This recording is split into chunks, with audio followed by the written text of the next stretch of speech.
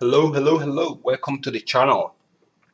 So today we'll be talking about creating this type of graph with Python. So as you can see, we have our y-axis, x-axis, kind of like a time series, or you could call this particular graph an index series graph. So I'm using the file name, file path as the title of the chart and the label. So essentially being able to do this, and my data is coming off from an Excel file. So let's see, let me maximize it. So this is a very simple data. So you just have some index, so from 1 to 13, then you have random water pressure values. So very simple. So we are pretending that this is a water pressure values in PSI, and yeah, that's it. So you know what? Let's go ahead and add in PSI here. I believe I can. Let me just do PSI here. So I'm just generating random numbers. So it's just random PSI values. All right. So let me close out of this. Save. Close out of this. And let's create a Python program. So let's go ahead and search Python. Okay, so Python application. I'm gonna double click. So another thing that is very cool about this project is that we are doing it in Visual Studio. So let me say plot data. So now I am going to see plot data Py. All right. So I'm going to create the project.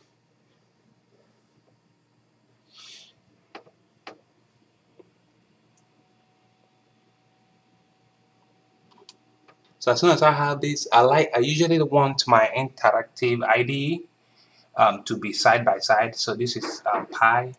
Sorry, I right click here, then I say open interactive IDE.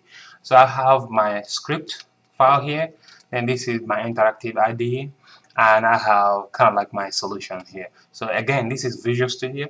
I love Visual Studio because I can do C# programming here, Python programming here, and all the other programming. So let's go ahead and right click here, open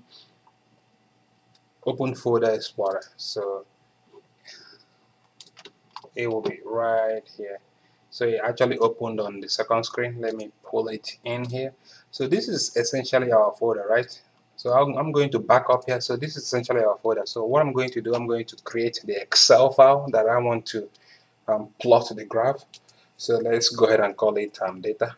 Let's go ahead and call it water pressure data, right? All right, so let's go ahead and open it.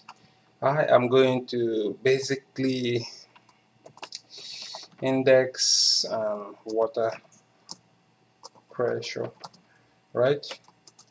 PSI, right? So now I'm going to just to make a bunch of numbers. I'm going to stop at 5. So now let's go ahead and just do random. Yeah, just go ahead and make it 20, 40, 10, 11, 55, and 99, right? Alright, so now we have our data. This is the data that we want to graph. Go ahead and save it. Cancel out of it, save it. So let's minimize this for now. So now, first thing that comes to my mind is that I want to get the file path for this thing, right? So I am going to right click, hold the keyboard shift and right click on this file. Go ahead and copy the path. Then on the Python, I want to call it path, right? And I am going to add and hit Ctrl V, which will paste the path, right? So the reason why I added this R so that this variable will treat this file path as a full string, as a full string, right? So now what do I want to do next?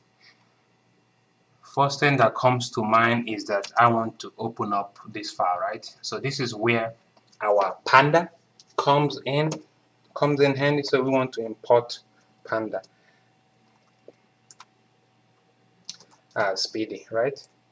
So since we are here already, so let's go ahead and import, matplotlib, matplotlib.py plot as plt. All right.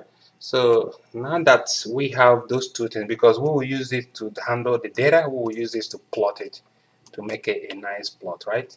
Now that we have those, now the first thing that I want to do is to find a way to open the data and read it, right?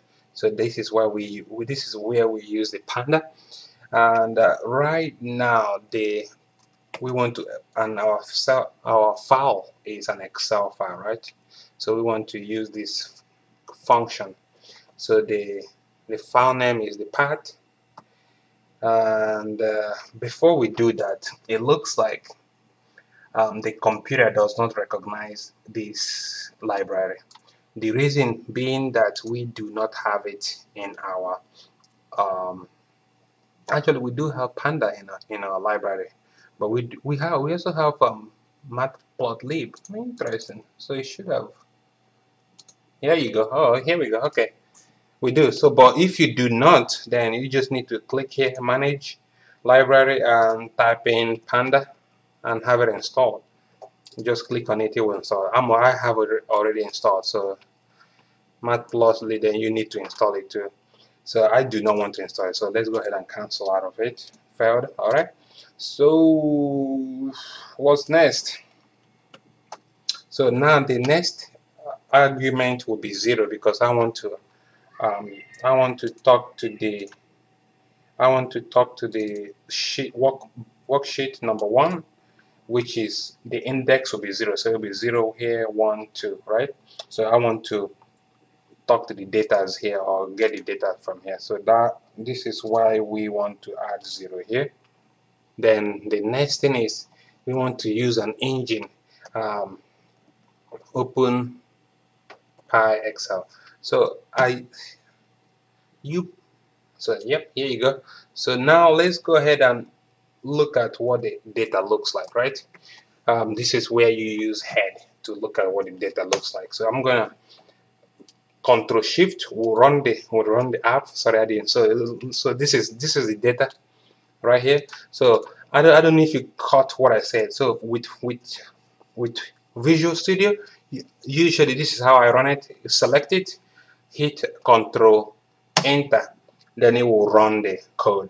So as you could see, my environment, it was able to read all the files in there. So this is the index, and this is the water PSI. So as you could see, we have from 1 to 5 of our data all in there, which is the same thing that we have here, right? 20, 40, 11, 55, 99, right? So now we can actually read our Excel file, right? So moving on. So now we want to actually plot the file, right? So what do we want to do? We want to do plt.plot. So now we want to do df.index, right? So this is the index that we want. We want to go ahead and copy it, so we have the correct path. So we want that to be on the x-axis. Now the y-axis we want df dot. So we want to copy this. Then we want to put it here, and we want our line color to be red, right? All right, making sense? Let's go ahead and put. All right. So now that we have plotted it, now we want to show it. Right? So let's go ahead and plot plt.show. Let's go ahead and run it. Control A. So the way I selected the code is Control A, then Control Enter. Booyah! Look at that. We have the 1, 2, 3, 4. But essentially, these are our data point 1, 2, 3, 4. Wait, 5. Let's see. So we have 1, 2, 3, 4, 5. So these are our data point 1, 2, 3, 4 is somewhere here, then 5. Yep, right here. So 4 is around, let's see, what is the value of 4 right there? 4 is 55. So 4 is, yeah, it's about 55 right here. Yep. All right. So yeah, so now what do we want to do next? We want to put some title, some level, and some level here, right? So let's do that. So typically I like to do this before the show. So let's go ahead and do plt dot title. So I will try to include the path as my title, just so I know the data that I plotted. I love to do that just so in a couple years I will still know, where to find the data that I plotted. Then I add the actual title here. So let's say water pressure versus index. All right, easy enough. Then I usually, let's go ahead and make this bigger. So index. So I usually add this as well, the location of the title. So I'm going to say center, right? Yep. Then the next thing I want to do is the X level. So now let's call it index. Then plt Y level, let's call it water pressure, and let's go ahead and call it PSI, right? And that's it. All right, let's go ahead and run it. Control A, Control Shift, Control Enter, pardon me. So look at that, we have our title right here. This is the location of the file that we were plotting. We have the actual title, water pressure versus index. Then we have our levels here. Looking pretty good. Now, the next thing I usually like to do is to save it in a file, right? So not just showing it pretty like this. So I want to save it. How do I do that? Let's go ahead and do plt dot save file. So now I want to call it essentially the same file name as our file that we are plotting, the Excel file. So but we want to remove the .xll. So if you look at here, so we basically want to call it this same name, but obviously we want to remove this. So if you count 1, 2, 3, 4, 5, so we want to remove the 5 character from at the end. So this is where this comes in. I love Python. It just makes things happen. It just works. No questions asked. It works. So this is all you need to do to remove those last two. Now I want to add .png at the end, right? Make sense? So now I just save the file. So now let's go ahead and open up where. So essentially, this file will be here, right? But it will be a picture, like a PNG file, right? So let's go ahead and run this code. Control A, then Control Enter. So let's go ahead and open up here. All right, look at that, it's already there. So let's close this out, and if you open up this picture, that's the same thing. So now you have the graph in a picture and you are good to go. Life is good, right? So yeah, that's essentially what I wanted to show you today. I'll run it again.